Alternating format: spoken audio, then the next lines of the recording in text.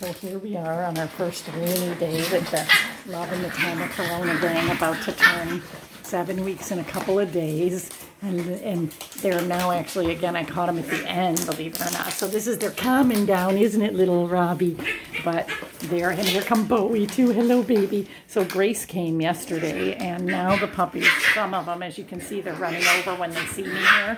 This is why I always tell people that keeping Staffords beyond the age of 8 to 9 weeks, in my opinion, is not normally the best, just because the dog is so ready to go to their individual owners. Because, oh, no, they're brilliants. Here, over this way we pee-pee. Normally they're good pee-pee. You pee-pee over there. Yeah. No. Here, pee-pee over this way. Pee-pee over this way. Good girl. Pee-pee over on the papers. No, on the little grass spot. Looked like she was going to squat over there. So, anyway, yeah, they're just really ready for individual attention. As you can see, this guy especially coming for my feet. And they're also, which I call it, interestingly, in the puppy ugly phase. Not that you can tell from looking at them, but right around 7 and 9 weeks, I think they look so much different than 6 and 8. That has always been my dead-on experience, and the experience of some other people I have read about ahead of time, but wouldn't have believed it till I saw it. But anyway, one puppy I'm going to keep a little longer because I haven't told anybody about this, but I'll mention it now. In the middle of all these videos, when you guys heard me having a really bad time of it, it was because I've never ever had a dog come back to me, really only one time, and the puppy was only a year old, and it was because a really great couple, was getting a divorce, and they had not wanted the dog to continue, look at this one, to live in the country instead of move. That's really cute. Hello, into the city. Look at you little playful spunkers. I'll get out of here so I can do video better. Anyway, recently what happened is this really wonderful guy that has an absolutely stunning almost grand champion of mine, Roxy. She is just a phenomenally beautiful dog, and the cousin of Willow and Asher, and only 14 days older, as a matter of fact. Won't be 3 till June. She needed a rehome, and I think it's just because the guy was moving on with other things in his life, and when she got in an altercation with his female mastiff, who they had been living happily side by side without so much as a cross-eyed look, got in an altercation. He just was very eager to get rid of her. I think he and his wife are getting older and had other things going. And again, I was angry at first, but rightly so. I think he knew who wouldn't want her. She could have a better life. I reached out to 5 people, and all 5 people wanted her. So on a stab of intuition, I went with one of my new potential puppy owners of Elvis. And I think these guys are going to be amazing. We've had to iron some things out, because they have a lot of contacts in the breed, but they're new to the breed. And, you know, Staffords are fighting dogs, so we got to make sure we don't label Roxy, because she's never had any other problems other than this, and with Willow. But Willow, it's all of Willow's fault from that, which is why I didn't keep Roxy myself and instead kept a brother-sister. Anyway, long story short, they're amazing. And for those of you interested, we will be breeding her to Asher and hoping for phenomenal results in December. Those guys are going to whelp the litter for me. I'm thrilled and amazed, and you never know you're going to get puppies, but your hope is. And we have to finish one little health test on Roxy, but of course she's tested on everything else for the breed clear and normal.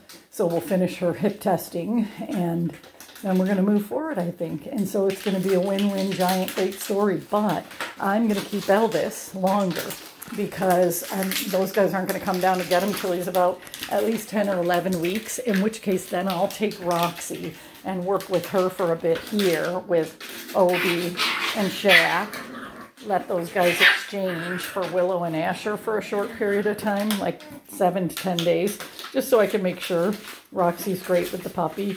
I have no doubt she won't be, and he'll be able to take care of himself when he's a year of age, but they want to be cautious. But again, she isn't a dog-aggressive dog, so by nature. I mean, she's a Stafford, so she'll have the issue, but he's a male, and I think it should be no problem. I like, too, that his temperament is very sweet, so I think he'll be one that'll be able to... dogs are, at the end of the day, girls think they're the boss, but the dogs will be able to take care of themselves. She's a 25-pound Stafford, which is smaller than my other girls, And I don't think Elvis is going to be a 25-pound male, so I think it'll be okay. But anyway, the most important part of making sure it's okay is that they're wonderful people and they're willing to work with not only a trainer, but to work with their own attitudes and perceptions. Because I don't have any problems with Roxy anywhere, at the shows or anywhere, except for with Willow. Even with Asher, she was great last time. It's just because if you are nervous, which I can understand, then that's going to create problems. And I think that's what John and his wife were just not wanting to have to really worry about it. So anyway, that was a negative happening to me in the middle of all this, but a beautiful positive wrap up.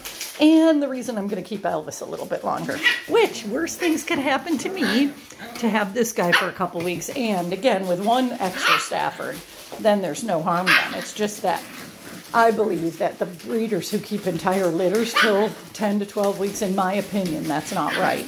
Because this is a breed that, like I say, you go into the pen right now, and you can see how much they need your individual attention already. They love and playing with each other right now. But if I put down the video camera and go in there, they're all about my feet. And thanks to Grace this weekend, right, Elle? And they're all sitting at the pen just barking to want to get out so that I'll take them on individual time. Right, Rossi? He was one of the worst. And Mojo over there wrestling. And that is what is really great. Right, Della Sweets? Oh, and also those of you listening that are owners of the girls, I've made up my decision on you girls now because there's only 3 of them. So I will be notifying everybody of the girls for their pickup time. So I'll be doing that either tonight or tomorrow. I apologize. I was going to get to people this weekend with when they could pick up. And the boys are going to have to wait a while longer because, again, especially week 8, I'll have a better look. I'm having a very difficult time right now because I think they all have enormous qualities they could offer in the show ring. So I've already talked to my one pet family that will be having a pet male and leaving open the option that we could potentially breed him if he turns out to be the strongest male in the litter, despite my picking him as the potential best choice for a companion-only home. And again, all my owners are great homes, and I'm so grateful for that. You never look for just a show home. You just look for a great home willing to learn about showing and gain the championship. In this particular group, I don't think any of you will let me down. Fu, Amy, Brian, Julie, who's ever listening, because I think all you guys are gung-ho to Briggs, give it a whirl and to honor the breed. And I really thank you very much for that. So normally this would even go on my private channel, but I think it's great that so many people in the Corona times are liking the videos. So thank you all again from the bottom of my heart, because they're going to have wonderful homes, and I'm going to love seeing them in the show ring and hopefully making a contribution to the breed. All right, bye.